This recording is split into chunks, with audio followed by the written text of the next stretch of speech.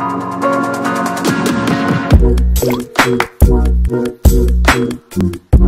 and welcome to my channel Tuned to Linux. In this video I'm going to discuss a very important topic about adding an additional node which is not going to be the same as your master operating system, and later I'm going to show you how to remove a node, a Puppet agent node from your master configuration. Okay, so the agent node which I'm going to install today is going to be a Suse Enterprise Linux server, and my master server is currently running a Redhat Enterprise Linux server. If I click on puppet.tuned to Linux server, which is a master server, and if I scroll it down a little bit, I would be able to see that server information and the release version and all. So operating system is Redhat, and it's a Redhat Enterprise Linux server. So my master server is Redhat Enterprise server, and the client is also a Redhat Enterprise Linux server which is added. Okay, so for now you can see only two nodes here, and I'm going to add an additional node which is going to be a Suse Enterprise Linux server. And to add that node there is a little different procedure, because earlier when I have added this agent node, I have gone here unassigned certificate, and I have copied this command and run this command in my client or agent node, and it has installed the packages and it has started the service.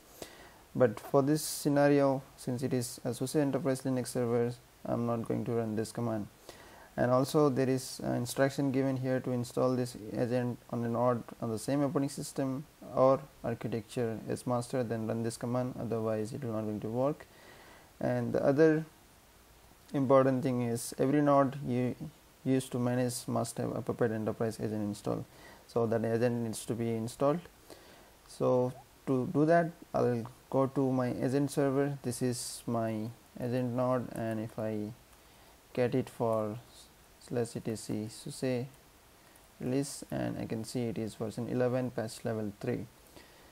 Alright, so here I have one agent RPM which I have downloaded from Puppet site and kept it in this location. So I just need to install this RPM, so I will just run this command as rpm-ivh by Puppet agent, and this package installation is ongoing. Done. So once I have installed this package, the next step is I need to ensure my Puppet agent service is started or running. So let me check the service.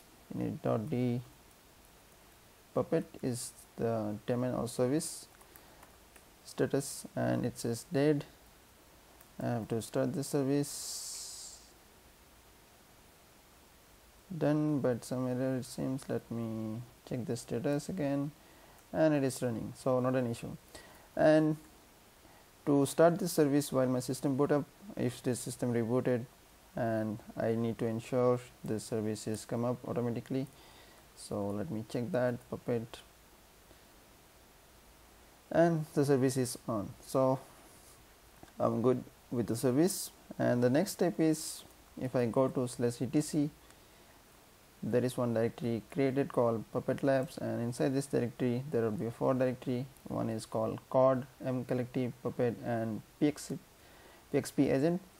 So let me go to Puppet, and inside this directory there is one file called puppet.conf, and this is the file where I have to mention the server information. So currently this file is all hashed and there is no configuration information mentioned here, so let me just vi it, and here I need to inform that which Puppet master it should go, and here the server name, it is going to be my Puppet server. So Puppet server name is puppet.tunedtolinux.com, and the next step is cert server name.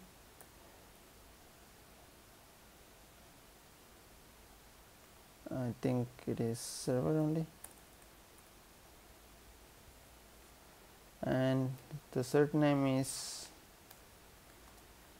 my client agent name. So since the communication between the client, Puppet client or Puppet agent is happen through the certificate, so I need to ensure when I start this service there is a certificate generates for this client node, and that Puppet certificate will go to master node for acknowledgement, and once the master node acknowledges that certificate, it will going to aid in Puppet configuration. So here the cert name is going to be my client agent name, so it is tunetolinux.com, and this is it. I just need to save this file,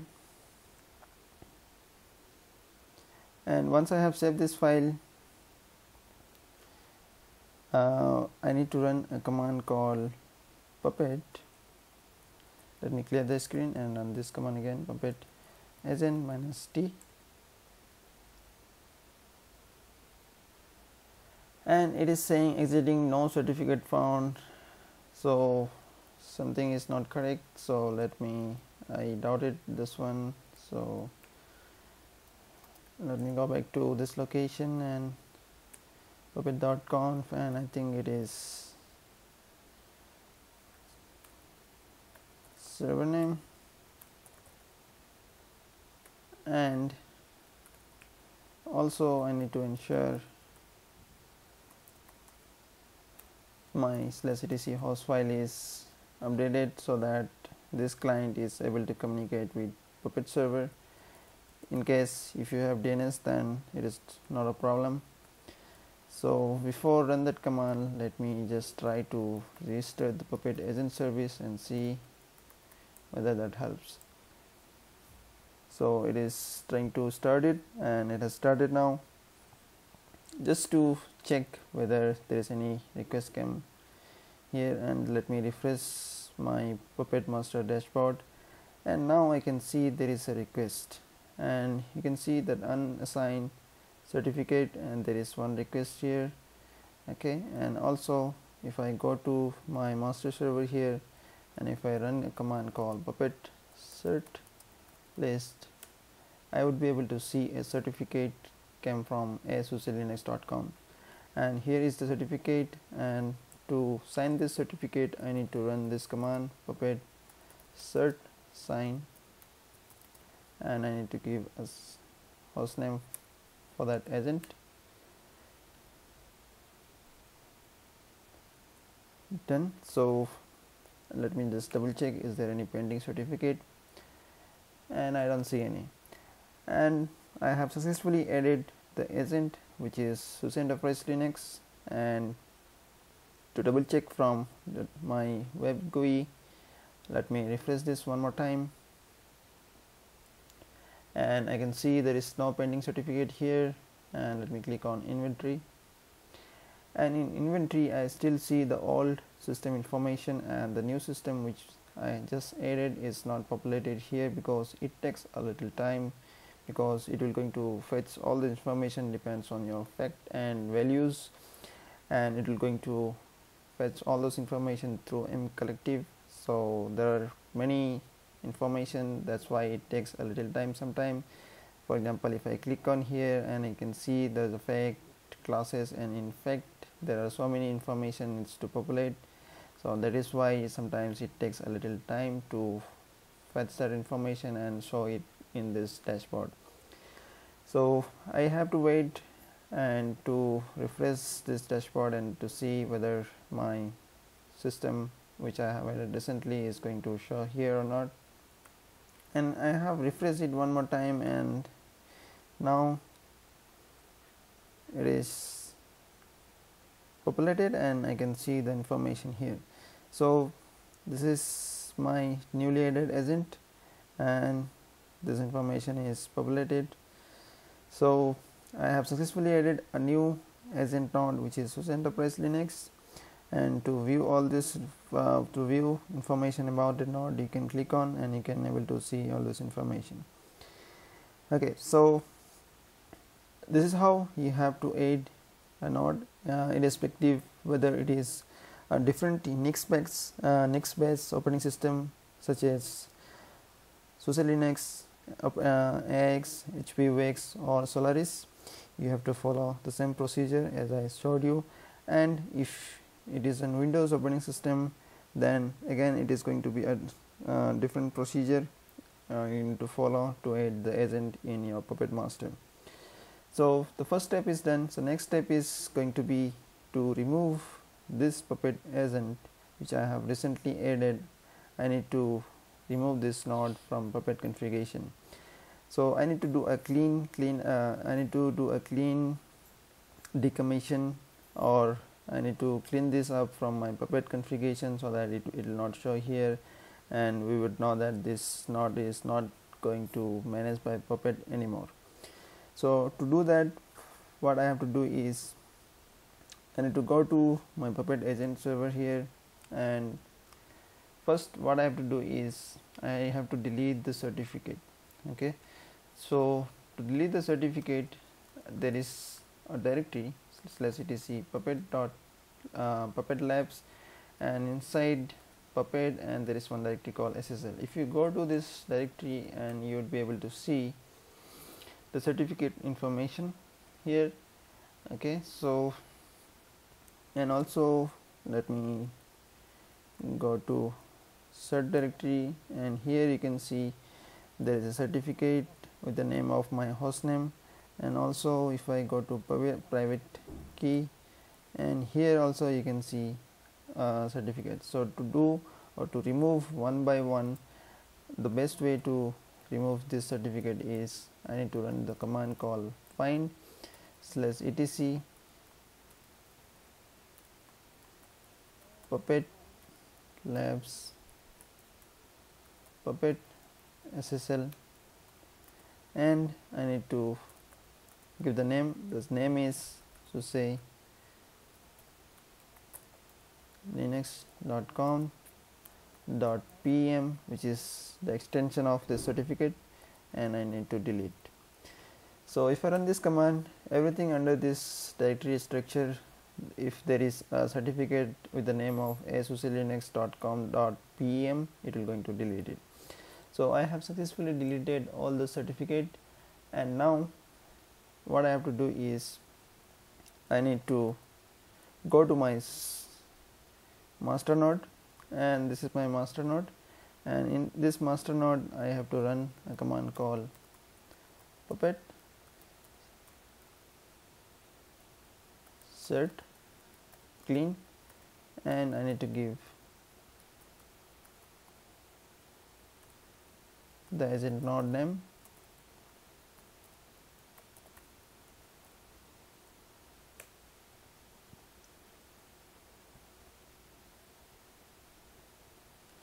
so if I have run this command, you can able to see there was a two certificate under this location. One is in C assigned, and another was inside this location, which was just deleted. So first step is done, and next step, if I still go to my dashboard and if I refresh it, I still see the system here as suselinux.com, and in configuration also if I click, I would be able to see this server information. To remove that, I need to run a command called puppet node purge and the server name.